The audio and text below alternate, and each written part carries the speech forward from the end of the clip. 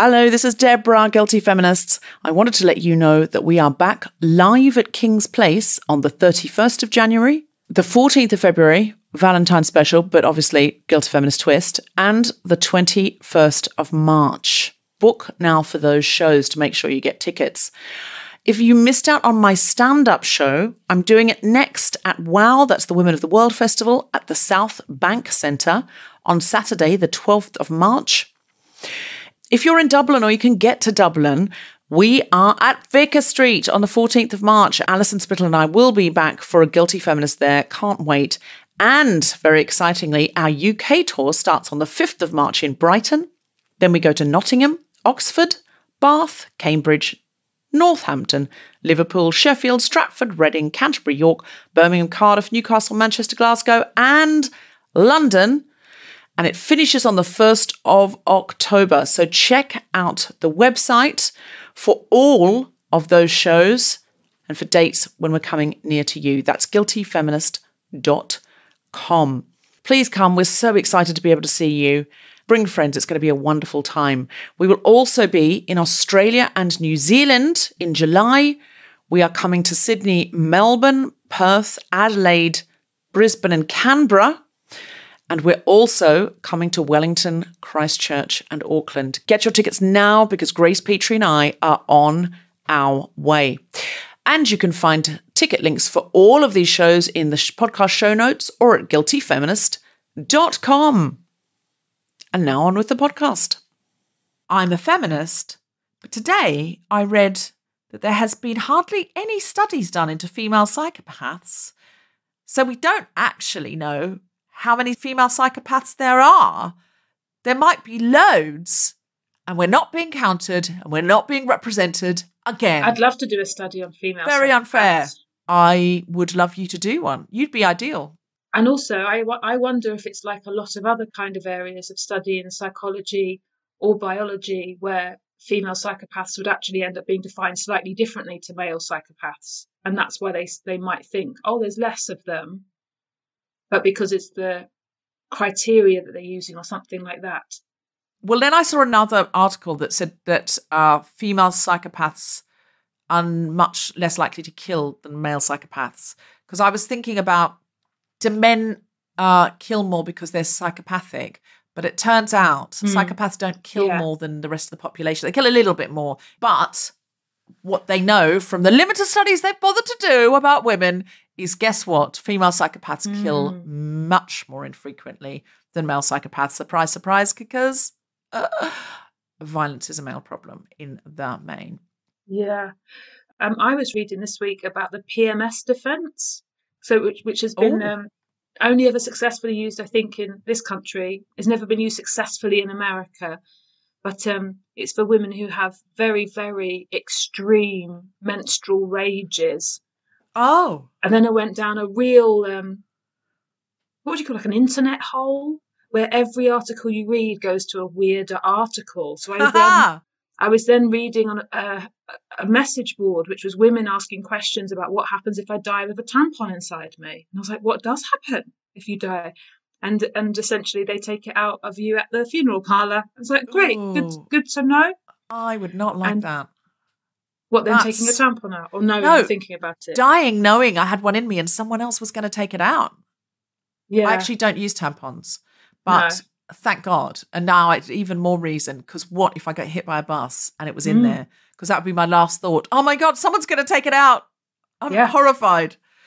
So all of my feminist buts are pregnancy related. Right. I'm a feminist, but I'm pregnant, and I've discovered that pregnancy is not very feminist at all. I've been really shocked by it. Well, this current bit that I'm in, the last few weeks, and all they tell you is it's hormones, desperation to do housework, desperation to do it, and then deep-seated pleasure while doing it. No. They call it nesting, which is how they're trying to hide the fact that whatever your body is doing to you is very unfeminist. I have been, and bear in mind, my hips ache, my back hurts, and if I stand up, my legs fill with fluid. They just swell up. I have discovered this love for ironing my husband's shirts. Stop it I've right become now. the most conventional woman. I'm literally with child, standing. My husband is just watching TV, sprawled out, and I'm showing him, going, is that good enough? He doesn't care. He doesn't want them ironed. I'm rooting through his things, trying to find creased stuff. So unfeminist. So you've become Betty Draper from Mad Yeah, Men. yeah. And it's just Invasion of the Body Snatchers that's taken you over. Complete personality change. Oh my God, because you've never been like that. I've never known you to iron a shirt. I'm a very scruffy, messy person living in a shithole. And yeah, it's all pregnancy. And again, I'm speaking from personal. I'm not saying that is all pregnant women. But actually, if there's any pregnant women listening thinking, well, I don't want to tidy up, please DM me and I'll come round your house and I'll iron everything for you. You're Monica from Friends. You're actually going to come to their door and do it, yes, even if they don't want it. Oh, I love this. I'm definitely inviting you over for a cup of tea, and then you won't be able to control yourself when you see, my downstairs cupboard.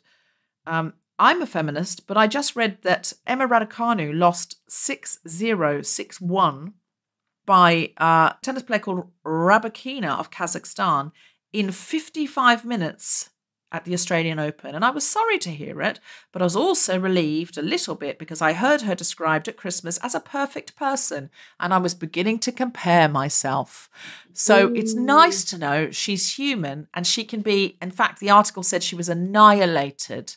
And I was like, oh God, I don't want that for Emma Raducanu. I think she's fantastic. Love her. Delighted whenever she wins. There was a little piece of me that went, oh, she's not a perfect person. No, not a perfect person. Isn't it odd how those jealousies come up?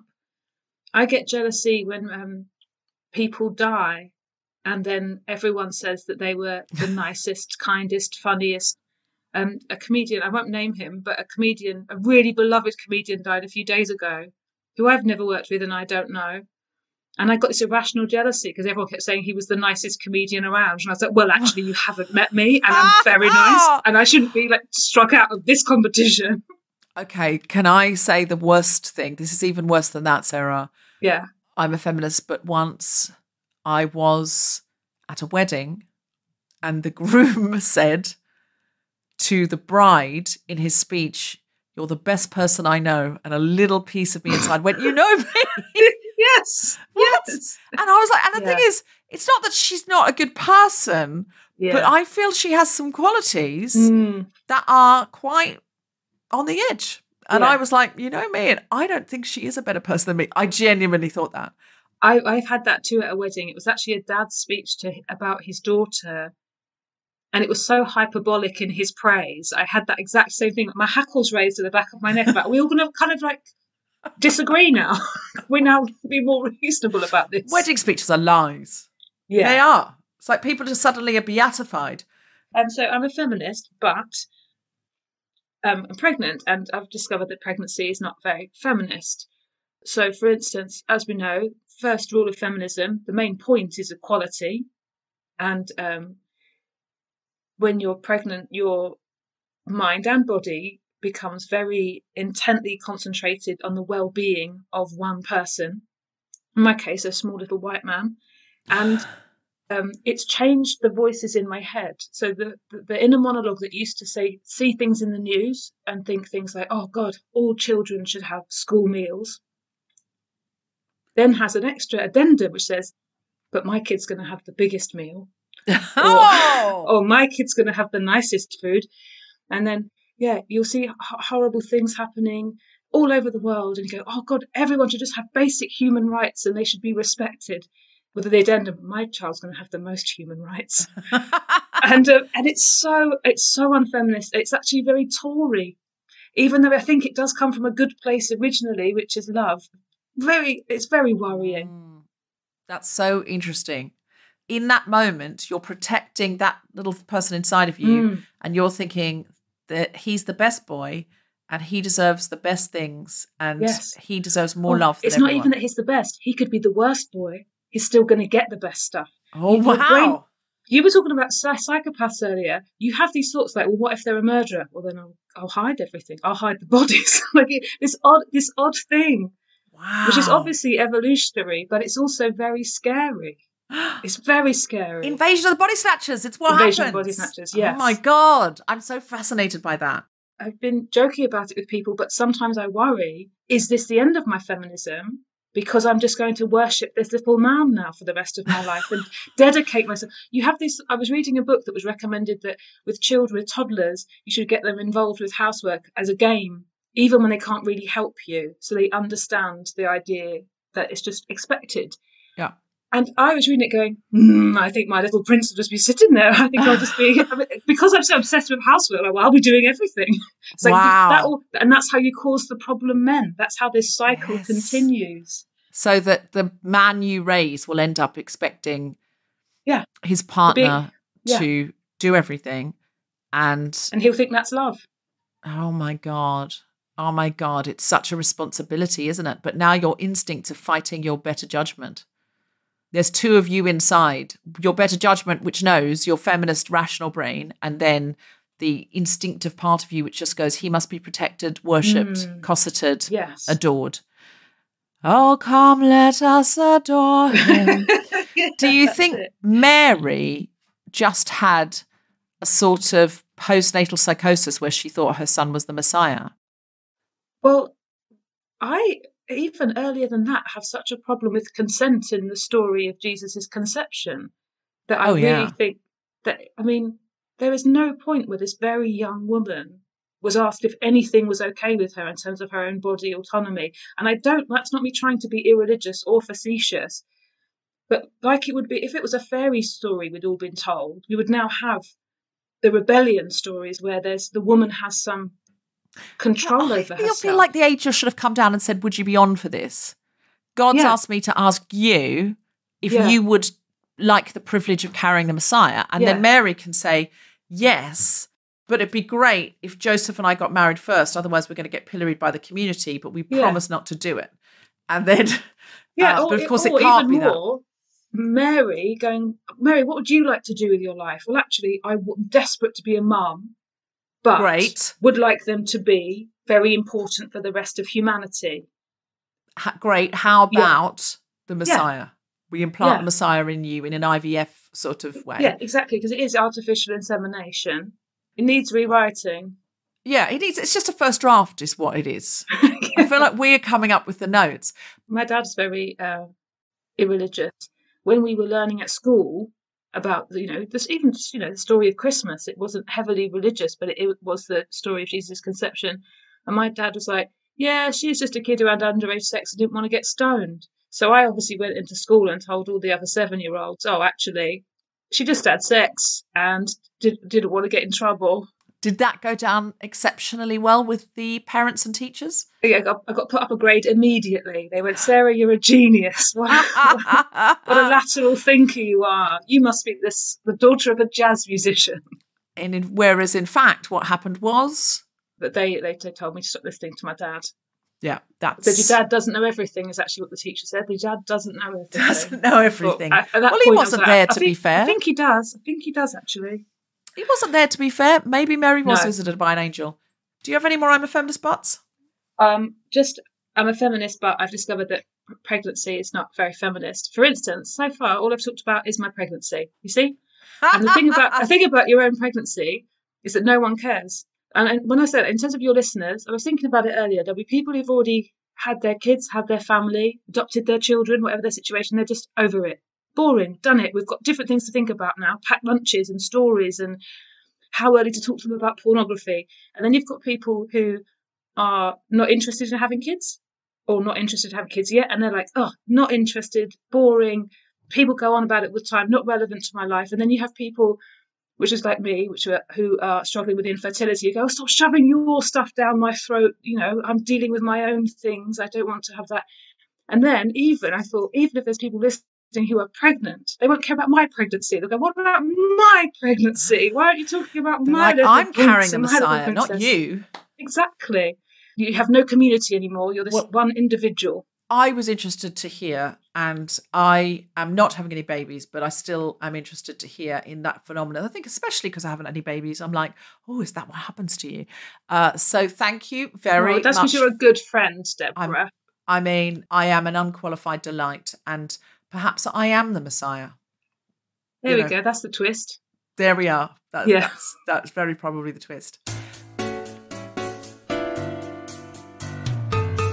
From a variety of bedrooms and kitchens via Zoom, the Spontaneity Shop presents The Guilty Feminist with me, Deborah Francis-White, guest co-host Sara Pascoe, and our very special guests, Megan and Bryony, talking about survivors leading essential education and change.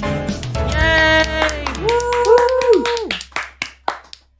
This is The Guilty Feminist, the podcast in which we explore our noble goals as 21st century feminists and the hypocrisies and insecurities which undermine them. I'm Deborah Francis-White, with me is Sara Pascoe, and we're talking about survivors leading essential education and change. So, Sara Pascoe, you brought me the idea of interviewing our guests today who are running SLEEK, which stands for Survivors Leading Essential Education and Change. What made you think this was so important? So many of the things that they are saying online or had said to me in some messages that we'd shared was the first time I'd heard it. And I thought how valuable it would be, because there is no right way to recover from trauma. There is no correct way. We are all individuals in our, most painful, traumatic moments, as we are the rest of the time. And I suddenly realised what an important area of work and conversation it was. And I knew they'd be perfect for Guilty Feminists, because your listeners will have experience in their life, such a variety of experiences. They will absolutely get that for people who've been assaulted or raped, that continues. It doesn't become, and now you're this person or this type of person, which is something that obviously is so important in feminism in general. Don't tell women how to be and how to experience things. So I just thought it'd be a match made in heaven, actually, and that more people should know about them. Well, I'm very excited to meet them. Can I ask you, oh my God, look at Mouse the dog. I sent you a picture of how sulky he is, because I've not done a podcast for ages and ages at home. And when I got out the microphone from the cupboard, he was like, oh no. Listeners at home, Sara has just sent me a picture of her dog, Mouse, who has his own Instagram account. So I'm not revealing his identity wrongly. He is very upset because Sarah's not giving him any attention and is giving attention to her microphone, which is, as far as he can make out, a bone he's not allowed to have. And I've never seen Mouse look more pissed off. I feel that's for me. It's proper, like what we used to call him, like giving someone evils. Like he's sitting there giving me evils. He really, really is. Yeah. Now, before we bring our guests on, I want to talk to you a little bit about how are you? You're quite pregnant. Very pregnant, yes. 35 weeks pregnant. I'm 40 years old. It's a position I feel immensely grateful for, because I never really thought it would happen for me. And it's been a very long journey. So I also feel like I can't moan about it. Lots of women who are pregnant might be saying how uncomfortable it is now, whereas I'm still faking a kind of like just the magic of life. Yeah. It's like, I wanted this. I can never complain about it now. Yeah. I've done the maths in my head, by which I mean quickly on my phone calculator. And it seems like you are 8.75 months pregnant. Yeah. So at any moment, you could go into labour tonight while we're on this podcast. Could do, but hopefully won't. I've got a C-section booked on the 8th of February. So that's 4 weeks away, or 3.5 weeks away, as we're now talking. But it would be great for the podcast if your waters broke in the next hour. Oh, really? Is what I'm saying. Yeah. Yeah, and then I just gave birth, and at the end I went, guess what? A new feminist is in the world. Exactly. And held up my tiny little baby. Exactly. See, these are the things we need to think about. Actually, that would be such a great sort of undermining of all of the pain of labour if I was like, I'm a feminist, and so it just didn't even hurt. Yeah, but it just popped out. Just popped out. Yeah. Didn't even have to do any breathing. If it just slid out. And then imagine how pissed off Mouse would be then, because then you would have... How do you think Mouse is going to cope with you having to attend to a little baby? Lots of people have asked that, and I have no idea. I do know that if we have problems, we'll have to do training. But I hopefully he'll just be excited that there's someone else to play with. He likes meeting babies and he likes licking them. People don't like him licking them, but when it's my baby, he can lick it. That's fine. Sure. I mean, I don't know, you may feel differently when the baby comes out. You may be like, that's what Catherine less of Ryan licking. said. She said, you'll realise the dog's disgusting when it wants to lick your own baby's face. And I was like, no. I remember my mum saying when she had her first baby, she was worried the dog would be jealous because it was a much adored dog. But she said the dog was actually knew that this was a new member of our pack, and the dog was very loved my sister and was very protective of her. If anyone came to the pram that the dog didn't know, the dog would growl and be like, is this person safe? Because so I'm hoping that Mouse the dog is that kind of That's what I want, the adorable meme kind of relationship between a baby and a young dog. That's what I want. Yes. Yeah. What if they end up sleeping together? Exactly, cuddling up together. It would be nice, wouldn't it? Be great for your Instagram. Well, I think it would, apart from I've got become really private with Instagram, so I don't think I'd put it up there. I think I'll just send it and WhatsApp it to everyone I knew instead, and then go, this is less attention seeking. Is Mouse the dog's Instagram account still going strong? Well, Deborah, such a sad thing happened with Mouse the dog, and there's a really interesting parallel. So when he was a puppy, my husband set up an Instagram and he got about 14,000 followers really quickly when he was 7 weeks old. And then it slowed down by the time he was 6 months old. And then it plateaued and no one followed him ever again. And it really is like a very fast-forwarded version of like aging as a woman, that when he was small and cute, everyone wanted a piece. And then it became very much like, well, now it's just a dog. He's just an adult dog. So when he was a puppy, adorable, everyone wanted to know. Yeah. And now, do you think a lot of people have muted Mouse the dog? Now he really is a dog. I actually think my husband doesn't post anymore because the number of likes is so low that he God. He feels bad on Mouse's behalf. Like, he's as cute as ever, but the world does not agree. Okay, so we will not be seeing a lot of Mouse and baby action. Maybe that's why he's so pissed off, because he knows his Instagram profile and frankly, his heft as an influencer has plummeted. Yeah, it's true. He used to get offered like dog spa days, and they call it pupfluencer. Would your pupfluencer like a monogrammed towel? Would your pupfluencer want this? And now, no offers are coming in. They're like, his career's over. That's it. At 3 years old, that's how sad it is for dogs. So they understand what it's like to be a woman in your 40s or 50s. They get it. Well, this has been very enlightening, and I feel like we've got feminism, but where is the caninism? Dogs and aging, there should be a whole website / campaign about that. Would you consider doing a campaign for dogs' rights? If I didn't think that there were really more serious issues in the world, and that dogs are, the majority of them, pretty chipper, even with how shallow and superficial humans' treatment of them is, I would be like, free university places for dogs, dog holiday camps. I would really campaign that all dogs should have everything that they wanted. I don't think they care. I think one of the wonderful things about living with an animal, and I know you've got your wonderful cats, is that they just don't care what anyone looks like. They have absolutely no judgment about, as in they don't care if you've put makeup on or trousers or washed. And also, when my dog greets people in the street, he doesn't have a thing where he prefers young, conventionally attractive white women. He loves absolutely everyone. He's excited exactly the same way. And I think I really respect that about you, Mouse. No bigotry. No bigotry. He doesn't treat able-bodied people any different to disabled people. He has no racial profiling in terms of who he'll run up to and try and be friends with. And I think that's actually what we could learn from him. Yes. Well, I mean, it sounds like he needs a TED Talk. That's called I don't see colour, I don't see gender. But I really don't. No, I really don't. No, not in a bad way. Smash forward. Yeah, there's a smash forward to this. Like, do you remember that comedian, Sara Pascoe? Yeah, she started trying to do TED Talks for dogs. So what happened to her career? Much of the circuit she blames aging, and she says that the same thing happened to her that happened to Mouse. But in fact, she actually lost the plot a little bit. She put all of her money into TEDx. TEDx for dogs. Maybe, maybe you could have a sort of a TED-like thing that was called Bark. where that's what you'd call owners it, came along with their dogs, and we should probably take away the word owners because that's very territorial. Yes. Yeah, that's an odd one actually, because it is that one of those things that exists in the language of having a pet, and even the word pet actually. There's companion. People have much better ways of phrasing it. I was just going to say companion, but you always probably say better wrong than first. owner, isn't it?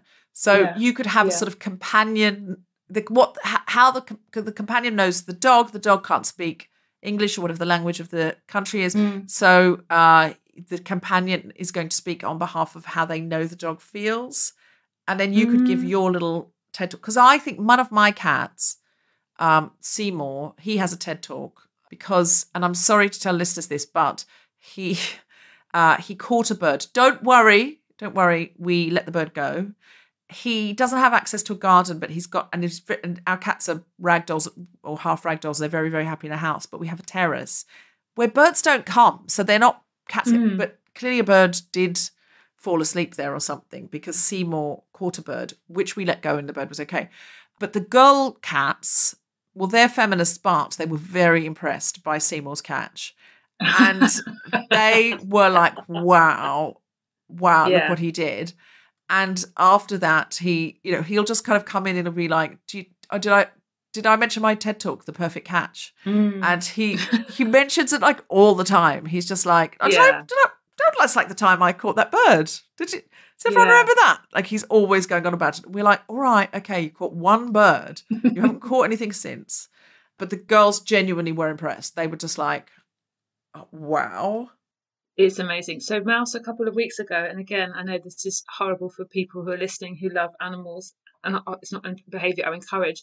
He caught a pigeon in his mouth, and he was quite surprised when it happened because the pigeon was in a doorway, and Mouse walked past, and he would chase a pigeon if he was out in the park, and obviously they always get away.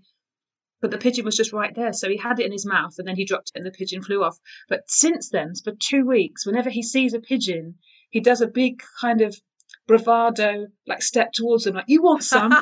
Like, I'm the guy that has you in his mouth sometimes. So it's not chasing, it's more of like that male, the big man shrug that you do. Like, I know that sort of London puff their chest out, like, exactly. all right. Yeah. Do you want any trouble? Come on over. Exactly. You're looking at me. You want to go at me? Yeah. Our cats love to look out the window but in fact that's their favourite show. That when I put up, there's a big window upstairs, and when I put the blind up in the morning, they run to the window because they're like, oh, this is my favourite show. I'm binge watching birds. But they look at it like Mouse we would watch a film. But do they watch people as well? Because Mouse likes watching people going. He doesn't like skateboards. People on skateboards, but he really loves looking out of the window. That exact thing of like it's TV. I don't think our cats care about people at a distance. If people come in here, they're very intrigued. They're very friendly, and they'll go up. They'll sniff you because that's their way of discovering who you are, and be a bit like curious more than wary of you, and very intrigued. And what I love about Seymour. Sorry, I'm a feminist, but I'm going to Seymour is the sweetest of the three cats. Toast and I have a very special bond, but Seymour is the sweetest. If someone's having a bad day and they've come around to have a cup of tea and a cry, Seymour will come and sit on their lap. He's such a sweet boy. Yeah, an empath. He really is. You might have covered this already in an earlier episode, but I thought the stuff that the Pope was saying about people having animals was so unhelpful and so... We have not covered it, so let's get the fuck into that. What? Because when something that gives people so much pleasure and joy and comfort, the idea of someone at the head of a religion saying that it's irresponsible or selfish, I was so angry with him. I was so angry on everyone's behalf. He said... And the idea that people should be breeding instead. Yeah, he said it's selfish to have pets rather than to have children. And I'm like, dude, you are the head of a religion in which, if you take a position like the one you're in, you are literally not allowed to have children. You're not allowed to have sex, let alone children. Exactly. And what do you have? Like, I'm like, what in the world? You have priests as pets, basically. You have men around you.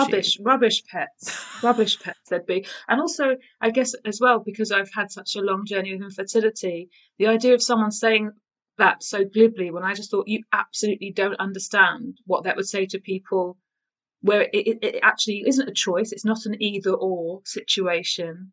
What an unhelpful thing to say. Yeah, really, really awful. But also, it's not like it made anyone horny all of a sudden. Oh, actually, thanks the Pope. Now I really want to have a sprog. Yeah, it's absolutely absurd. The population is growing exponentially. It is not really like we desperately need people. Our species is babies. killing the planet, actually, the Pope. Yeah, it really is. Yeah. It really is. And the idea that, like, it's selfish to have a cat, it really isn't selfish to have a cat. If you don't want a baby, it can be selfish to have a baby. Oh, it's awful. Yeah, especially if you're taking it to the Pope's house and going, there you go, that's that baby you wanted.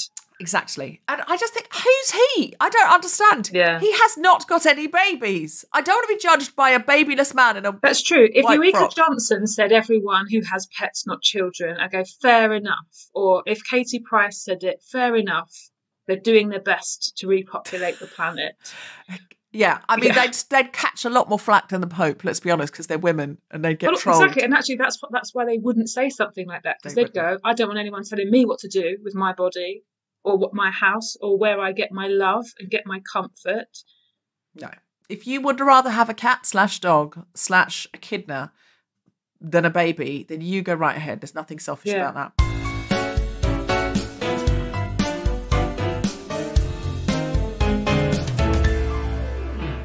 Our guests today are from Survivors Leading Essential Education and Change, or SLEEC, SLEEC, a survivor-run organisation that changes systems, supports survivors, and dismantles the roots of male violence.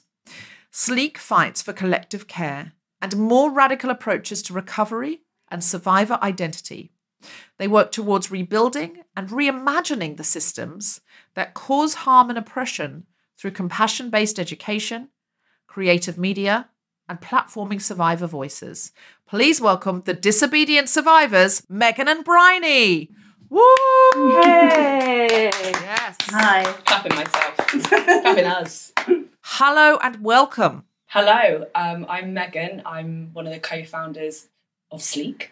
And I'm Bryony, and I am the other co-founder of SLEEC. Yeah, there's only two of us, so I don't know why I made it sound like there was a huge organisation of people. Huge with intentions. Exactly. Yeah. Energy. Well, I am so fascinated. So take us right back to the beginning, and why SLEEC? Why does the world need it, and why did you decide to start this movement? Sort of, I guess, just to start the conversation, one thing that we just want to sort of say is that everything we're talking about is our own personal experience as survivors and as individuals, and we don't represent or speak for all survivors. And also, when we're using the term survivor, we mean anyone who's experienced sexual violence, sexual assault, rape. So we just wanted to put that out there that frames this conversation. How did it start? We ran away to Mexico. Did you? Ran away from Mexico. Why were you in Mexico in the first place? No, we ran to Mexico. We ran to Mexico. Oh, ran to away Mexico. to Mexico because we had been working flat out in too many projects and overexerting ourselves and running projects, working in sexual violence sector, and we basically quit our jobs, quit all of our projects and our all commitments on our relationships, and ran away to Mexico. And in Mexico, it was the first time we'd actually done something for ourselves for ages that was like for us and for our recovery, and something that was actually fun and joyous, because we've become really boring. Very dull. And in Mexico, we had the space to breathe and have fun and play. And that's when we kind of had the space and distance to work out. It wasn't that we didn't want to work in sexual violence and trauma work. It was just that the systems that we were working in and the organisation we were working in were really problematic and had a lot of difficulties. So I think that was like one of the main things was through stepping away, we were able to see actually what is it that we want to build and create that's representative of us, not only as individuals, but people that have actually gone through the system, gone through a recovery process. I mean, it was ongoing for us at the time, but it was really important that we re-establish what a project would look like that actually centred what we would have liked to have seen. Right. And so we had 2 shitty mobile broken phones, no laptop, and started the project on these like rubbish phones on a beach in Mexico, sipping tequila and eating a ridiculously big cake. And we thought, this is how every project should start. And just doing photo shoots of us looking joyous and bright and everything that we hadn't seen kind of come into life. So that was the kind of start in formation, and it started as essentially the Resilience Fund, which was a financial fund for anyone who'd experienced sexual violence to apply for, and that was for them to spend on whatever it was that they wanted. It was totally unconditional. You didn't have to prove your vulnerability, your deservability, your financial situation. It was the idea that you are autonomous in knowing what it is that you need to support yourself, and sometimes we don't have the funds for that. I think that was like one of the core values, like the core beliefs that we had when we set it up, was stepping away from everything, that recovery should not be a luxury. And that was one of the kind of reasons that we set this project up. The other one that kind of guided how we started was that survivors should be represented in different varied ways, because there's very one-dimensional representations of survivors that we were seeing in all of these spaces. Yeah, I think that thing about representation is so fascinating, so we should come back to it. But I thought maybe before we do, when you talk about the traditional recovery path or the things that survivors have historically been offered or are currently being offered aside from you, what does that look like? Because lots of people listening might not know. First of all, it looks like very long waiting lists before you can access anything. But once you get offered support, the support is often very limited, it's time limited, it's very conditional. There's a lot of paperwork involved of accessing certain support. There's a lot of paperwork involved after each session of accessing certain support, especially if that's like within a support service, like support group, or in a safe house, or in getting a support worker with a sexual violence centre. So there's admin for you to do afterwards, as in sort of how useful it was. Is it that kind of thing? So they can justify their spending? One of the things that we found, having worked within support services quite a lot, is how funders put a lot of pressure on support organisations to formulate projects so that people going through their service have to kind of hit these certain goals. So recovery has to be quite linear. You have to come in one end traumatised and go out the other end like, yippee, I'm healed. Yeah. And so they're trying to create these impact reports and create all this kind of data that represents that is what they're doing, and so that they can get more funding. Yeah, and doesn't account for humanity and like the complexity of being a human and what that might come. So it will be like, so on a scale of 1 to 10, how hopeful are you today? And you're like, wow. I had to do these forms where I literally had to ask this question to people, like, how much hope do you have out of 1 to 10 every 2 weeks? And also, I mean, that's depends the day you ask me, and it depends the time of day you ask me. Depends the time in my cycle you ask me. Depends if someone was rude to me on the bus on the way there. Depends. There's so much. What has done something? Have I been listening to Adele? It's not clear. I don't know. Maybe I've just been listening to the Hamilton soundtrack, and I'm like, yes. Very hopeful. I'm not throwing away my shot. All of those things, and it's and a 1 to 10. And how I would feel, because I'm a people pleaser, I would feel so pressurized to be like 9. I'm 9 hopeful. Thanks so much for everything, honestly. And that wouldn't be true. It wouldn't, like you say.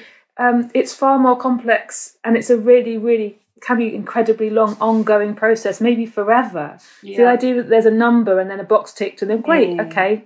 Off the conveyor belt you go. And most survivors know as well a bit about the system. Once you're in it, you kind of get a picture of how it operates. So you do feel like, oh, I've got to look like I'm improving. I said 6 last week, I better say 7 this week, so that you do want to please me and be like, yeah, you are helping. So it's got to kind of go up in that linear way. Yeah.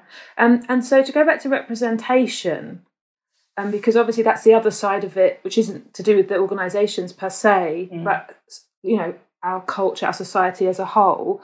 How would you describe, because I know in your literature you talk about like the perfect victim and the perfect survivor. Do you want to elaborate on that? Yeah, for me it was, I first kind of came across this idea when I first started looking into support services for myself, when I was first addressing my own trauma. And I was sat on my laptop and I was looking at these websites and I was looking at the images and I was like, this doesn't look like me. This doesn't feel like me. This is pictures of faceless people or just a lot of hands around cups of tea, like endless hands or shadows. And I'm not sat looking out of a rainy window crying right now. I went out dancing last night. I'm just looking for some support. So I was like, I'm not connecting to these images at all. And for me, I felt like if I was going to like sign up to this service and get support, was like, am I even a survivor? Because I didn't connect with that. Maybe it's people more serious, like they have had something happen to them that's more serious. Or if I do go to this service, am I going to have to now be a rape victim and have like a rape victim tattooed to my forehead for the rest of my life? The idea that there's a performative kind of victimhood, exactly what you're describing, that kind of rainy, dark, hands around a cup of tea, all of it saying, oh, a broken person, like person who doesn't have the full range of emotions anymore, who is like grey themselves. Maybe and 2 on the hopefulness scale. Yes, a 2 on the hopefulness scale. You know what I mean? At The most. idea that telling people that's what they are, I don't even know if I've seen that questioned before because it's so common. It's very much ingrained in our society, and I think it upholds certain structures and hierarchies that have been in place for a really long time to maintain a power dynamic. And I think we don't necessarily always go into it when we're talking about sensitive subjects like rape and sexual assault because they haven't been normalised conversations for a really long time. So the fact that we're not even normalising talking about these subjects, let alone then getting into like the real root behind some of the structures that are upholding these kind of real binary like identities. I think, you know, for me personally, and actually what was really interesting is me and Bryony had a shared experience before we even knew each other, which was both of us at the time that we were assaulted were in really like loving, committed relationships. And the first time both of us had sex, consensual sex, after our assaults, we both cried. Not because I didn't enjoy it, not because I was triggered, but because I thought that that's what a good victim and survivor would do. We see it in films, we see it in media, TV, the idea that you're supposed to cry after having sex if you've been assaulted. And that is not to devalue anyone's experience of that being a legitimate response. That is completely valid. But I also think for us, that was really like infiltrated by what we had been fed over years and years and years. And I think... Well, we started talking about this as well, where it was almost like confessionals where like, oh, did you do this? Have you done that? I was like talking about when it first happened for me, and I'd been told by the support services that I might want to not wear sexualised clothing, and that I probably want to wear more like baggy grey clothing. And I was like, oh, I guess that's what I should do then. And started wearing that because I thought, oh, if I don't, people won't believe me, and you probably want to stay in bed and you might not want to do things. And I was like, oh, okay, I guess I should probably do that. And I remember staying in bed for like quite a few days afterwards, like for a week, because I was like, that's what I should be doing. And that's what I almost performed to, because I actually felt that people wouldn't believe what had happened if I didn't. Yeah, I think that's what's so dangerous is that after an experience like that, when there can be so much self-recrimination and an unjustified recrimination, but you can't help go, what did I do? Like, what could I have done to not have that happen? Someone suggestively saying, well, you know, sexualised clothing and being out and about, not in your bedroom, very dangerous. And it's like determining how we should process and heal. And I think that's something I experienced when I started accessing mainstream support services. Was I went in there as myself. I have always been, much to my parents' probably dismay. Actually, they love it. But loud, confident, opinionated, extroverted. I've always been that as a person. And when I went into these support services, quite quickly I realised that that wasn't necessarily the norm or what the sort of exception was, if that makes sense. And I was in this service specifically to support me in my trial. So I had a support worker allocated to my case. I worked with her for 10 months, and then approaching my trial, because of the requirements of the trial itself, I had to go to another city, which then meant she couldn't come with me. Not only could she not come with me, she didn't put any alternative support in place. And her response to me going to represent myself in court on my own was, "You'll be fine," because I had presented as capable, because I had presented as confident. I don't know a court of law. So I go there and have to literally stand on my own and do something that this person for 10 months had supported me with. But because this perception of the fragile, weak victim, which I hadn't necessarily been, it was assumed that I would be okay. So it's almost like I perceived it as I was being almost punished for having confidence and being sort of perceived as being okay. But also their external behaviours. So actually what it is someone saying, you're presenting like this, rather than going, that's, for so many people, that's how you hide vulnerability. That's how you keep yourself safe. Just to be clear, you did have a barrister though, Megan. It was quite complex because it had to be via video link in another country. So I had to go to the embassy of that country, and it was really awkward because we got there and they were like, "Why are you here?" I'm here for a rape trial, and it's like, if I had my support worker there, they would have come straight in and been like, "This is what's going on. I'm representing them. I've got your back. I'm advocating for you." And regardless of whether I present confident or extroverted, at the end of the day, this is an immensely intense experience. And subsequently from that, I ended up having huge trauma because it was a horrific day. Yeah. I absolutely hear that. And I think, I don't know if you're like this, Sarah, but when I did, this is not in any way to compare these two things, except in the way that you'll see. When I did fertility treatment, my fertility doctor said, "Oh my God, I wish all my patients were like you because you're so funny." Because my response to an awkward and vulnerable making situation about which I'm emotional is to become very dynamic.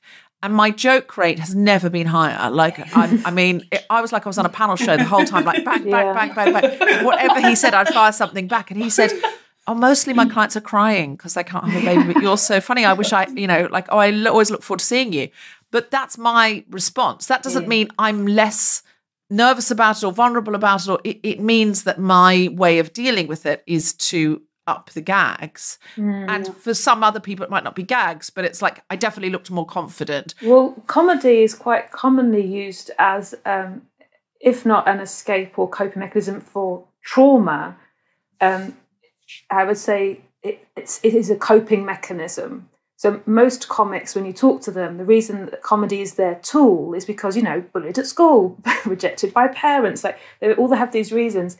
So I guess it has to be part of any kind of service providers understanding to go, that is another way of coping, not someone who's coping so well they're just having the best day.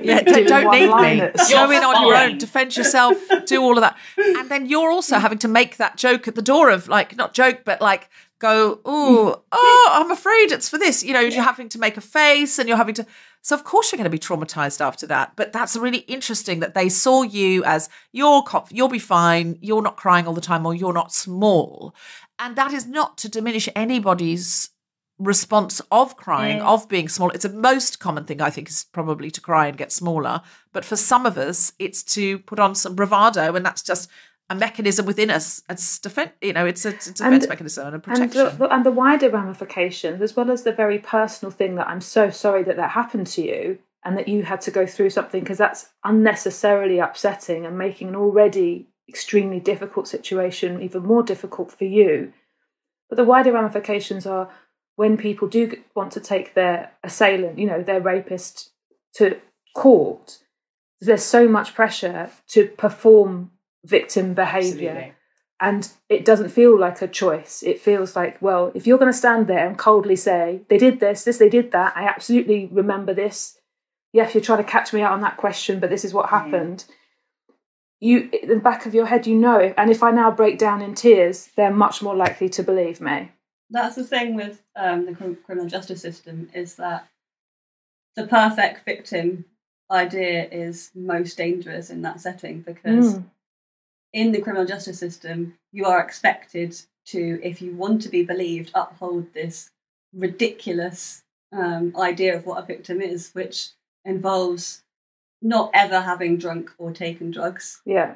Being no someone that's entirely mentally and financially stable, whilst paradoxically being really traumatized and really mentally unwell from the trauma. Somebody that, in terms of identity, you know, you've got to be petite, femme, cis, hetero, white middle class woman. Yeah. You know, like we were saying, no criminal record. Never engaged in sex, especially not like kink or BDSM, out the window. Yeah. Get out.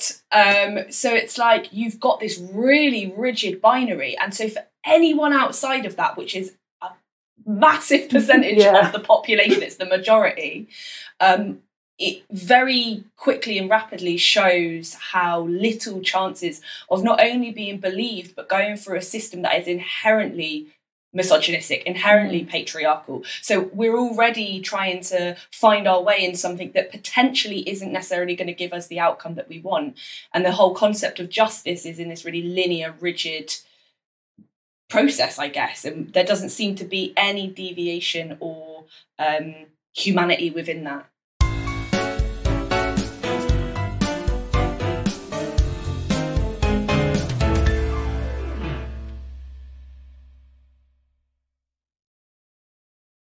There was a friend of mine about 10 years ago, and she stated something that was so obvious, but that was so mind-blowing to me about this. She had been assaulted, and she was actually assaulted by someone that she had previously had sexual encounters with. So she was in that horrible, horrific bind of deciding whether to go to the police, knowing. And what she said was, the fact that I've had lots of sexual partners actually qualifies me to really know the difference between sex and rape. Yeah. But and isn't it ridiculous that that's not how we look at sexually experienced women in those situations, to go, well, there's an expert right there. Yeah, if you think about BDSM or sex workers, they've got so much more experience of understanding like boundaries and consent. And they're not confused. If they absolutely know that person was trying to hurt me on purpose, maliciously, they absolutely should be trusted and aren't. The kink issue is so problematic because I feel like if you on an app say, oh, I like to be spanked, or I like to be choked, or I like it rough, it feels to me that as soon as you say anything like that on an app, and I'm not saying I like all of those things, by the way, but it feels like immediately you give away your legal rights. Because it feels like then if you meet somebody and they really hurt you, they can take what's on that app and go, oh, she said she liked it rough. It went a bit far. Which is like the rough sex defence that keeps happening when men have killed women and saying, oh, no, that's what they liked. And then this happened because they liked it. Of course, there was a bill passed a couple of years ago in this country that means the rough sex defence can't be used. But with the numbers of men who are prosecuted being so low, I still don't trust that a woman's sexual history and her desire for BDSM or S&M would not be held against her in some way and not influence a jury or a judge. I'm delighted it's changed in law, but it makes me feel very anxious. Can you speak to that, Megan and Bryony? I think what that kind of shows is like the scale and the like historical like relationship to pleasure and to sexual autonomy, in particular in women. And I think the fact that we still can't consensually and actively say, I like it if you spank me. I like it if you whip me. I like it if you do X, Y, and Z. And that's taken and abused, if you like, because the foundations of kink is consent, you know, and we talk often about if women, you know, say, oh, you know, I like rough sex and then are raped, we put that blame on a woman rather than seeing the fact that consent was taken away from them. Yeah, you know? I think the same thing actually would happen with women who say, I really like sex and then are raped. And it's like, whoa, you said you really liked it. And again, a misunderstanding, which you guys have in all of your blogs and things, about this misconstruing of rape and sex, of thinking that rape is a form of sex, or it is the sex act, rather than one is an act of violence upon another person.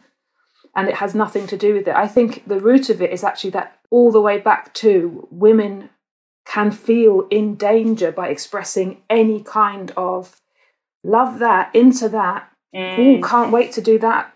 But all of it has this like small print, which is when I want to, if I want to, with you, I want to with you. Like all of it. Yeah, it's conditional. Disclaimers all the time.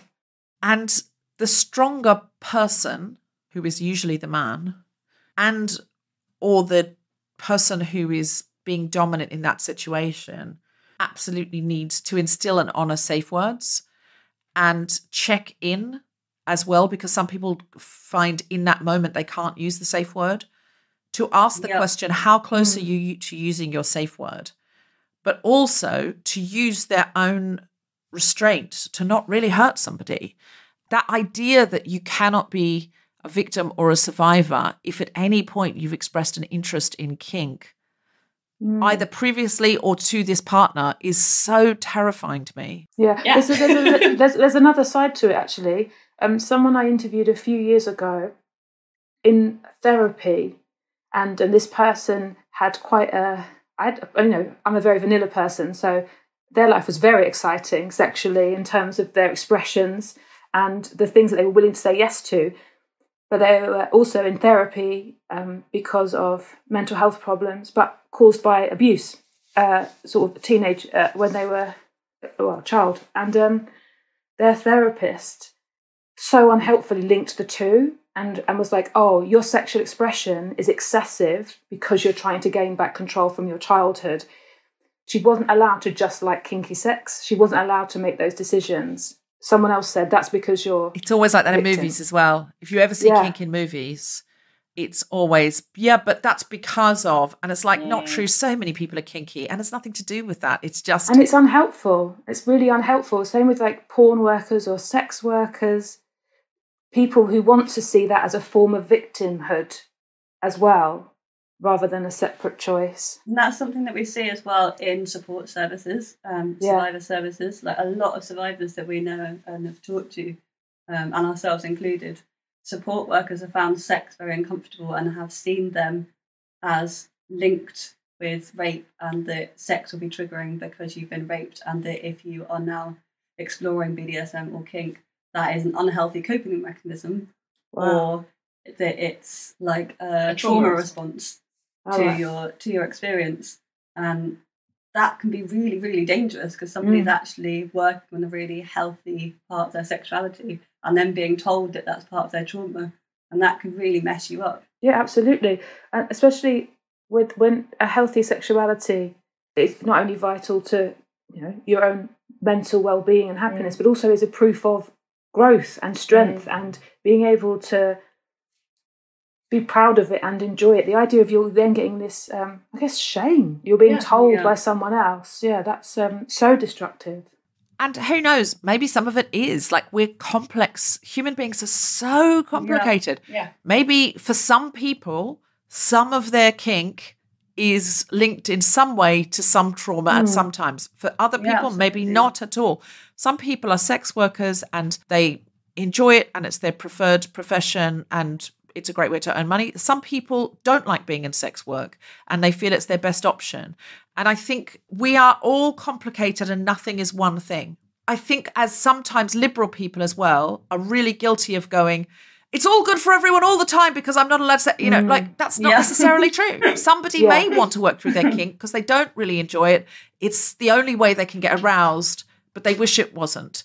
And they want to work with a therapist. Somebody may want to get out of sex work and it's never anything they've wanted or enjoyed and they want other options and they feel that that's the socioeconomic corner they've been backed into. And I think that doesn't mean every sex worker doesn't want to do sex work. It doesn't mean everybody who wants to be spanked needs to get over it. That's just not true. Yeah. And I think it's human beings are complicated, society is complicated, and those resources and support services should be there for anybody who wants them and needs them. But we can't start imposing our values on people who tell us, no, this is what I'm into, this is what I like, this is my living, this is enjoyable for me, this not so much, but I don't mind, and so on and so on. We've got to listen to each other. I guess that's the work that you guys are doing, isn't it? Is to create awareness of the variation of human responses.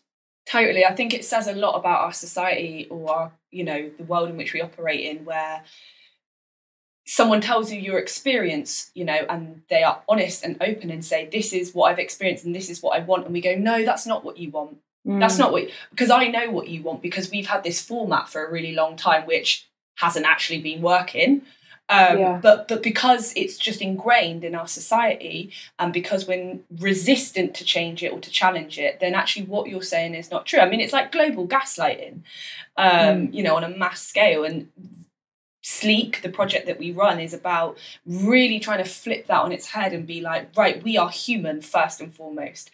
And that means we're flawed, we're complex, we make mistakes, we're sexy, we like to fuck, we don't like to fuck, It's like we're joyous, we laugh. Heaven forbid we laugh, It's like, how dare you laugh and have humour because you've been like through a trauma. And it's like, well, laughter and humour is like the bedrock of humanity. So let's bring that in. And that's something that we're really trying to do in a way that's like true and authentic to us. And I think, the work that we do, and in particular our social media, I guess, is our sort of like safety community where we can really authentically be ourselves and give out this other alternative narrative, which is you get to decide how you want to express and communicate yourself to the world. And that might include your experiences or your trauma, or it might not. But whatever you do is so important that it's in line with who you are. And I think because we haven't necessarily always been given the space in and outside of trauma, in and outside of like personal experiences, we're often not given the space to be ourselves. And so we're trying to do that in a really cheesy way. So Megan and Bryony, can I ask a question? If a professional said to a survivor, often in our experience, we find survivors of sexual assault don't want to do anything for a little while and they need to go to bed. That may or may not happen to you. Don't feel obliged to, to do that. You may want to really go for a run. You may need to be with people.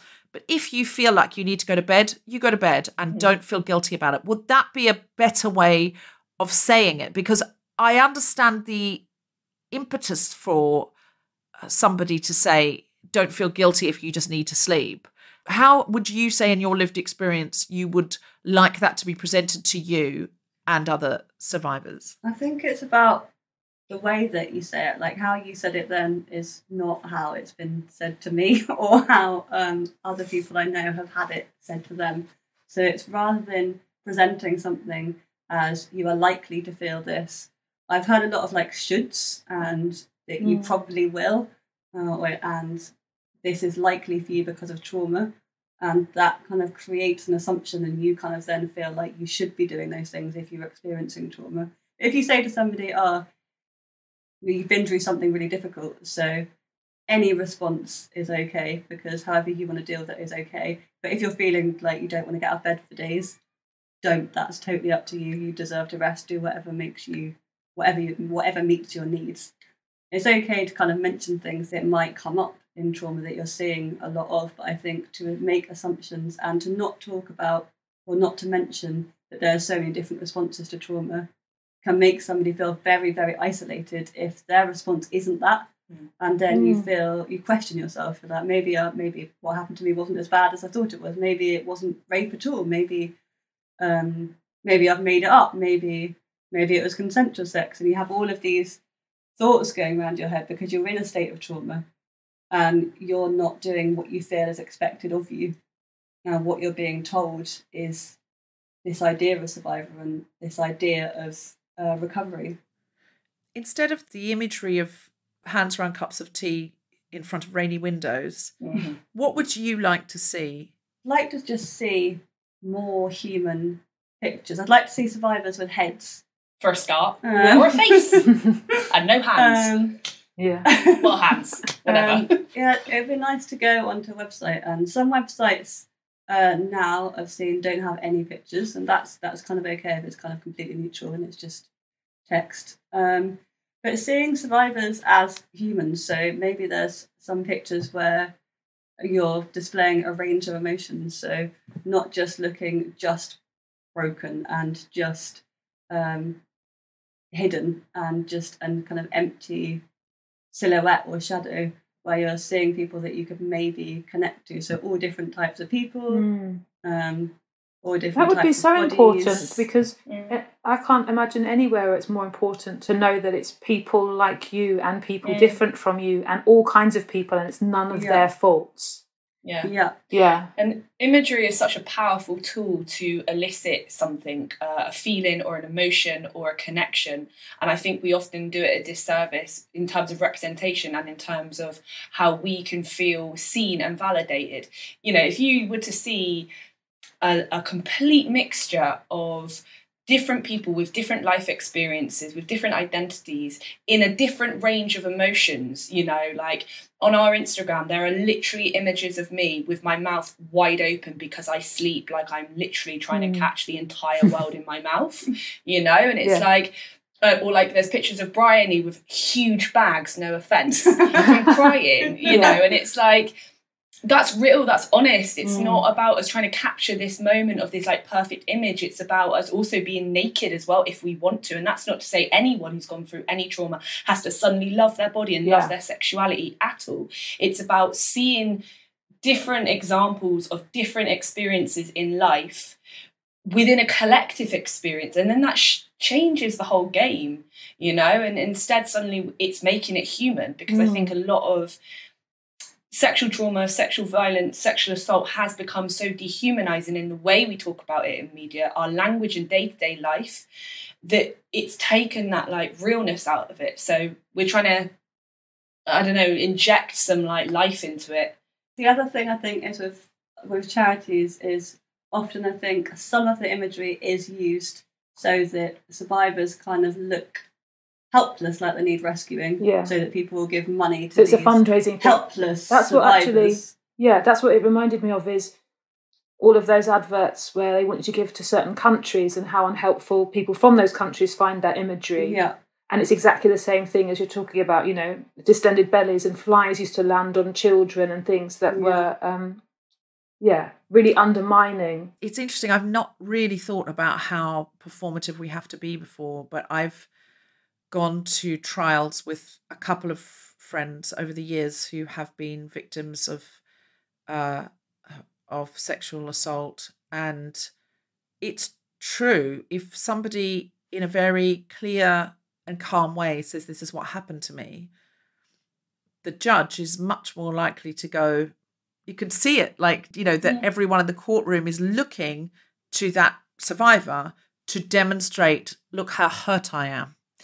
And if they don't want to show that to the perpetrator who's standing right opposite them, they don't want to go, yeah, you broke me, look at me, and have the satisfaction of knowing how devastated I am, their chances of a conviction, which are already low, become lower. And isn't that an extraordinary thing? Even though the facts are the facts. I haven't really thought about that before. And I think what you're saying is so powerful. How are you campaigning to change these things?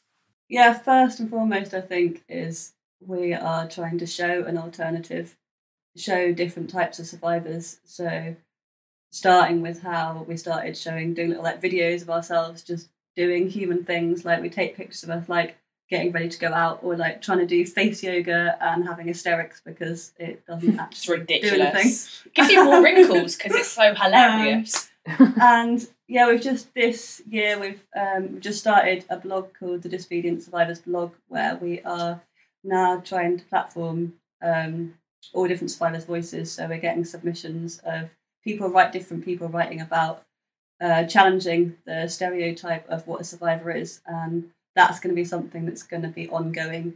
I think that's going to be such an amazing resource for people, because I think I can imagine if someone was in a position of going, I don't know what the future holds for me, I don't know my next stages, I don't know how I'm going to... The idea of being able to read lots of different people who had completely different next stages and would just be so positive. I think that would be a 9 on the hopeful scale. That's what we like. Yeah. Are you campaigning to get government support services to change their language and their imagery and their perception of who might just need their support service worker to go with them right to the end, for example, and not to be seduced into thinking if someone seems confident they don't need the full service. This is what we want to be doing more of this next year. So we've started, we've planned lots of different training programs, and we're looking at going to work with support services and doing training, survivor-led training about language, imagery, representation, and how they support survivors and what we know survivors have told us. So it's all informed by all different survivors that have told us what isn't working and what is working for them. So that's something that we're going to work on this year. Yeah, we also want to try and create imagery ourselves that we can offer to people. So getting survivors, creating photo shoots of survivors to show what an alternative could look like. Because I think that's the thing, there isn't really an alternative to look at. And organisations are going to do kind of the same things as each other because that's the standard.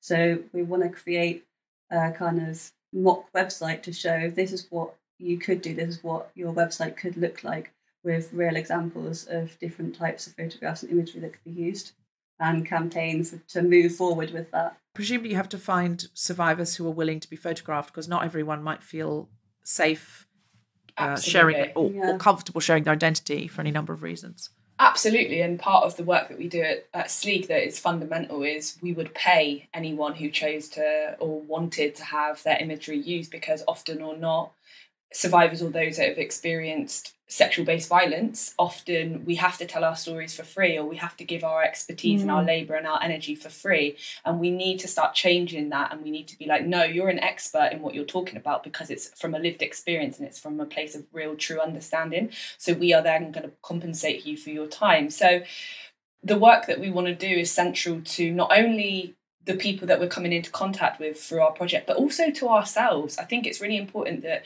when we talk about this project, we always try and use the word our. You know, when it's not they, it's not us, it's our experiences, it's our way of moving forward. Like, we don't separate ourselves from the work in which we're doing.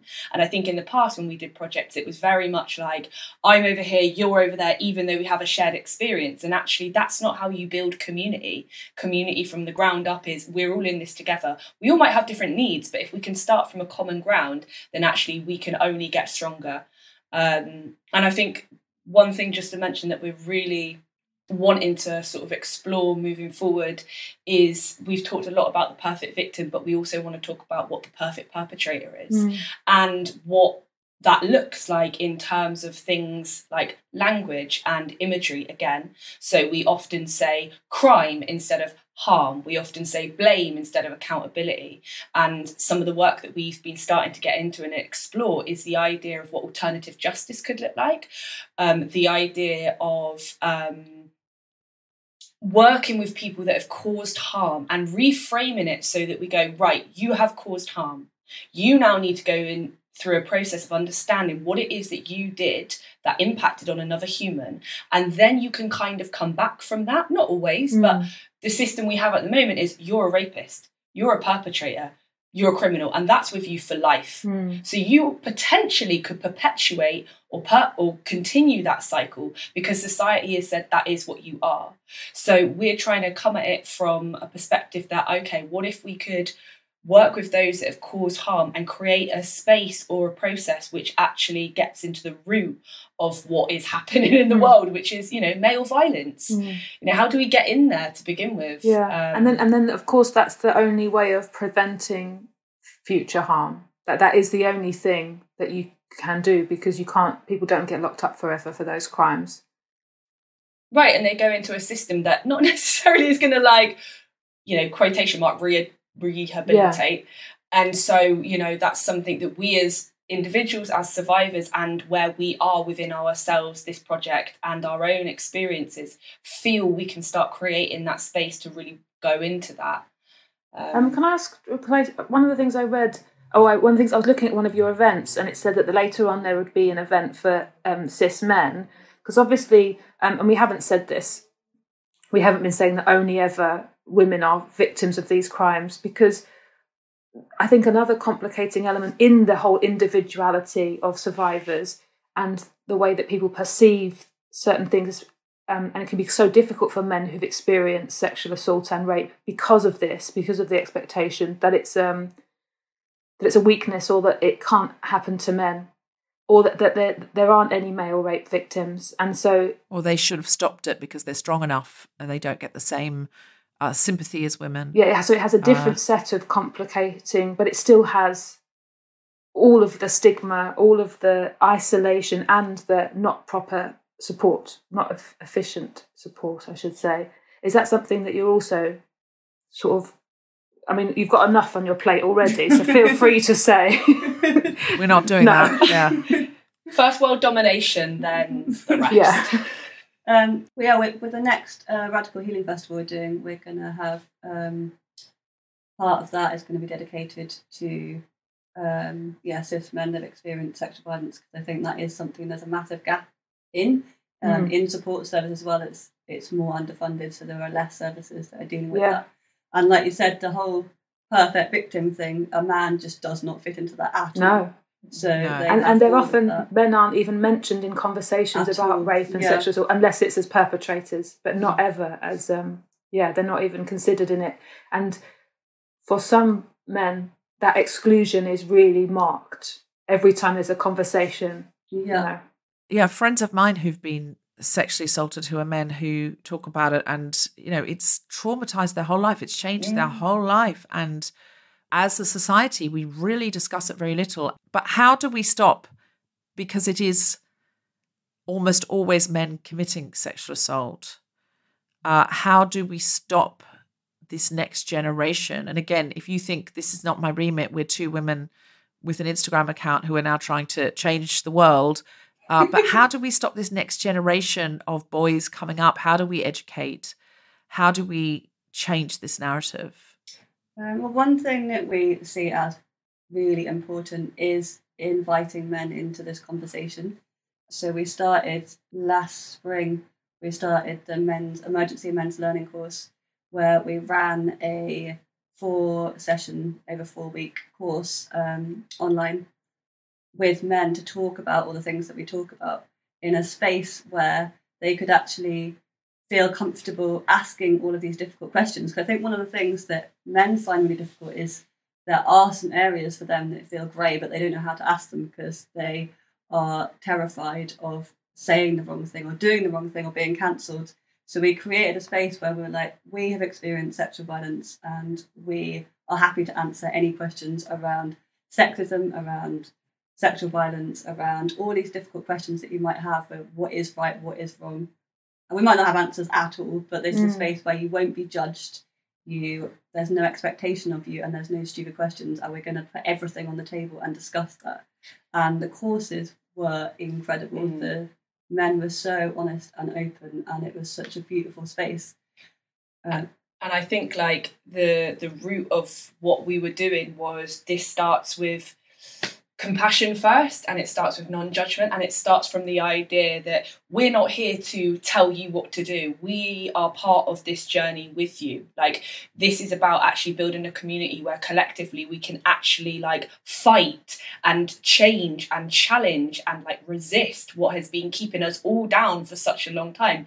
But we need you, men, to understand our experiences as women in order for you to build that empathy and have that understanding with the knowledge that you're also impacted by a lot of these structures. And I think that's how we come at it, in particular with younger generations. I mean, we're millennials and shit's changed so much even from when we were younger. Do you know what I mean? It's like, I hear like 16-year-olds talking about like, is it okay if I touch your shoulder? I'm like, are you fucking joking? That's incredible. Like, so it is shifting, but I think we need more spaces where there's this like understanding that you can say, and it's not about saying whatever the fuck you want. It's about saying, I have wanted to ask this question because I genuinely want to know, but I've been a bit scared to ask it because of a fear of maybe how I'm going to be perceived, because often we're quite quick to go, you got it wrong, and therefore you're not right. Being confused or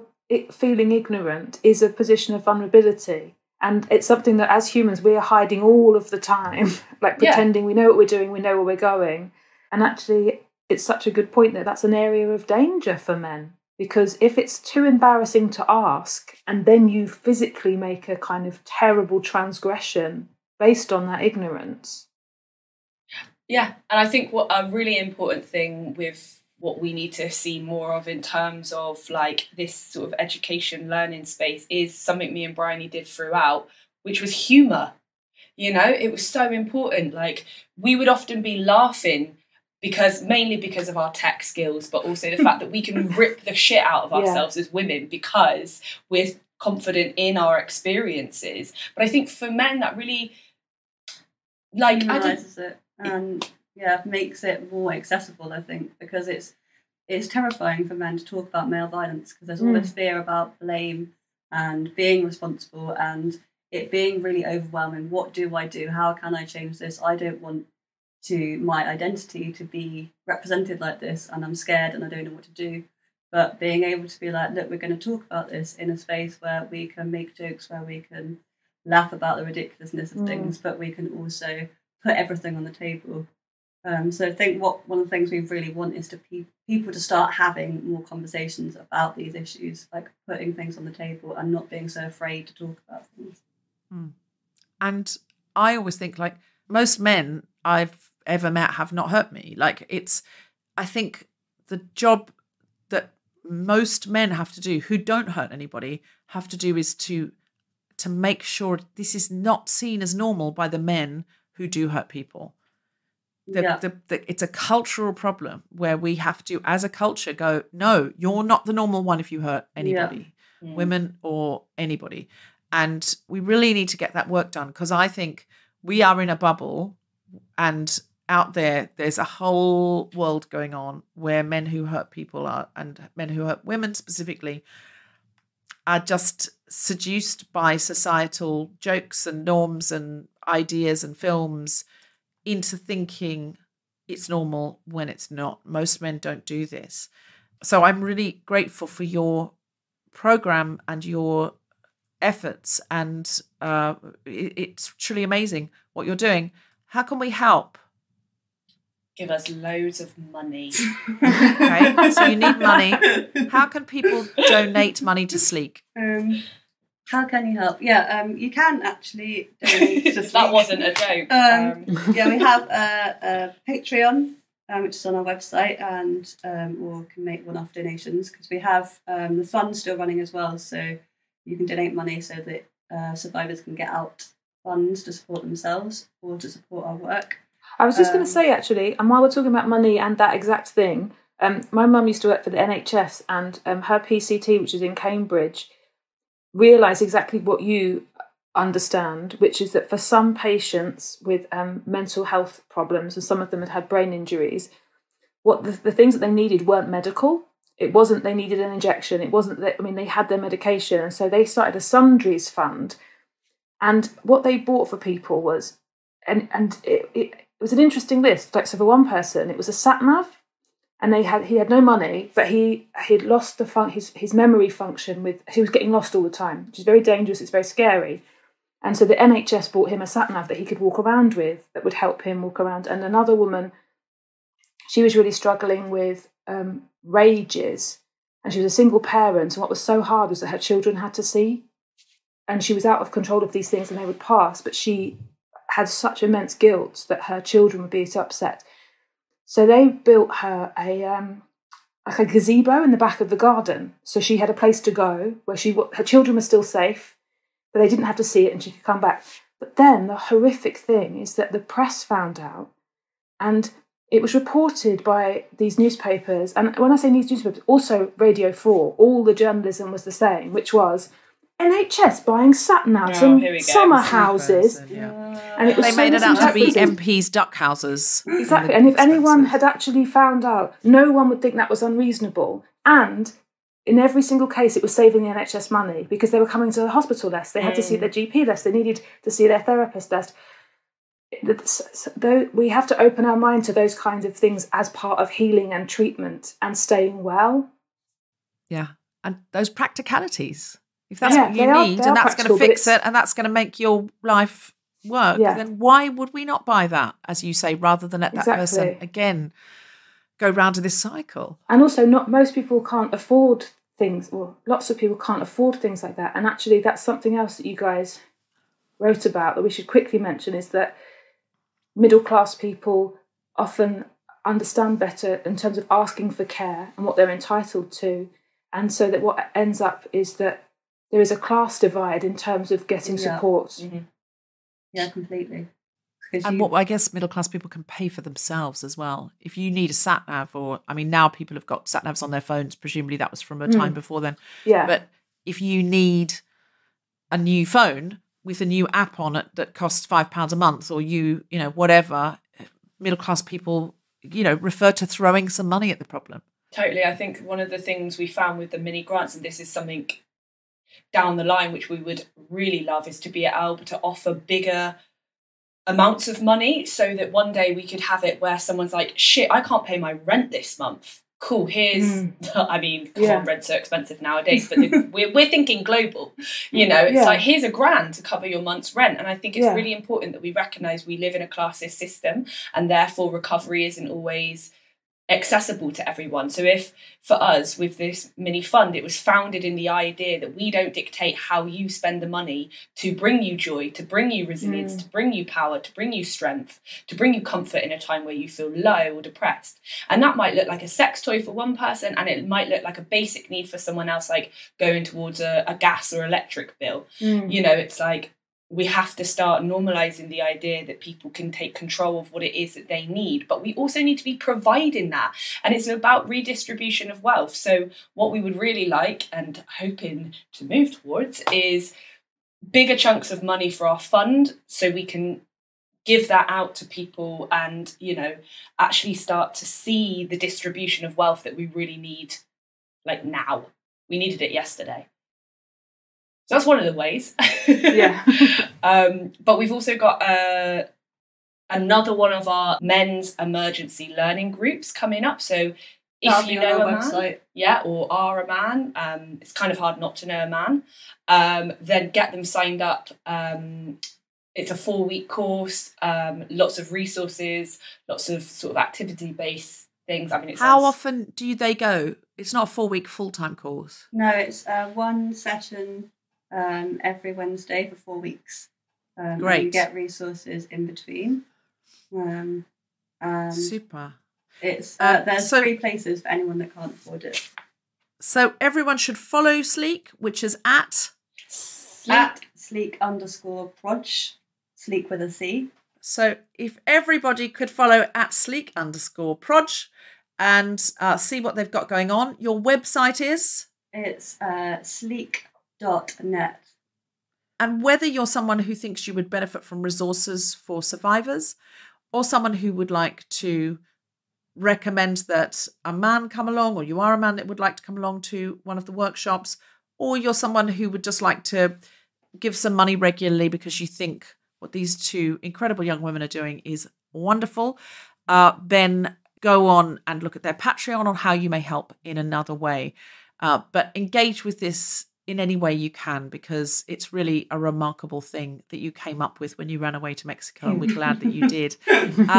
Megan and Bryony, is there anything you came to say that you didn't get to say? Probably a million things. Loads of stuff. But we will be saying stuff on our Instagram and also, our website. I did just think of something. If you are listening to this and you're from an organisation, whether that be a workplace, institution, business, whatever it is, and you would like some training in your workplace around looking at sexual harassment, looking at how to make spaces safer, we also offer training and consultancy. That's on our website as well, under our training and consultancy. Great. And if you're a big corporate, please pay them the big bucks. Yes, thank they you will very be able much. to A, be paid themselves, and B, defer some of those funds to extraordinary things. Any I'm a Feminist buts before you go?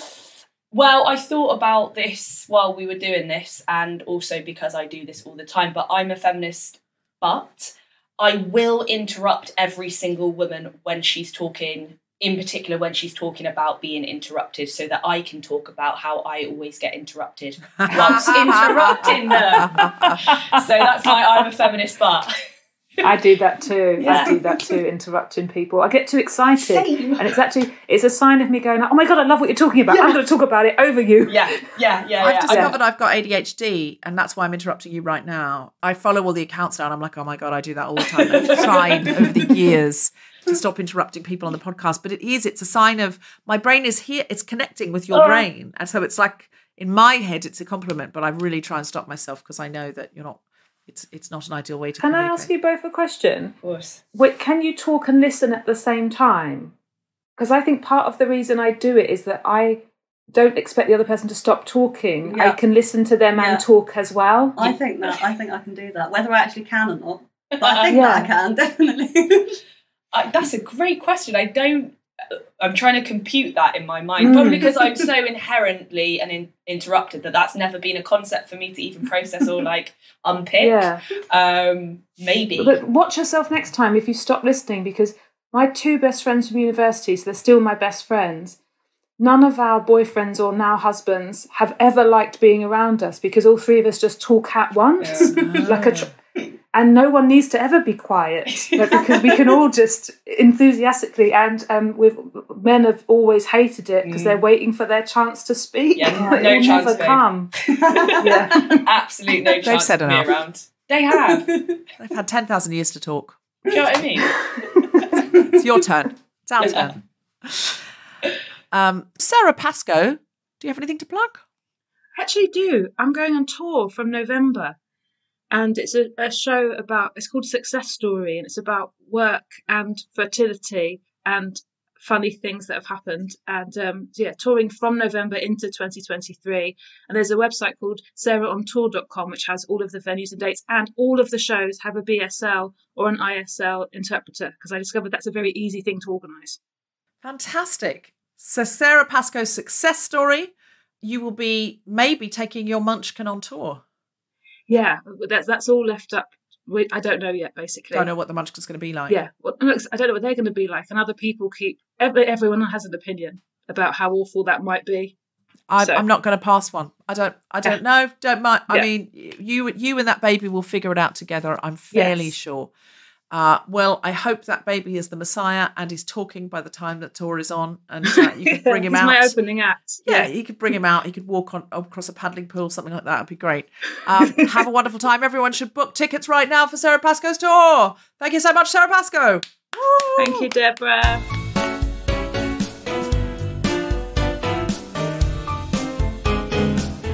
You have been listening to The Guilty Feminist with me, Deborah Francis White, guest co-host Sara Pascoe, and our very special guests, Megan and Bryony. Guilty Feminist theme tune was composed by Mark Hodge and produced by Nick Sheldon. The producer was Tom Salinsky from the Spontaneity Shop. Thanks to Rachel Craft and Gina Deasy and everyone who makes this episode happen, as well as all of you for listening. For more information about this and other episodes, visit guiltyfeminist.com.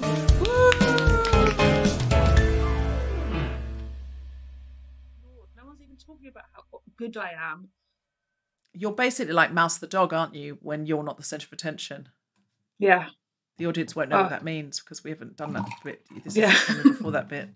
It would just seem like a weird non-sequitur joke. And then she called her a mouse and a dog. Have you got another I'm a feminist part? I do. So I'm a feminist, but... The Guilty Feminist is provided exclusively from Acast. Find it wherever you get your podcasts.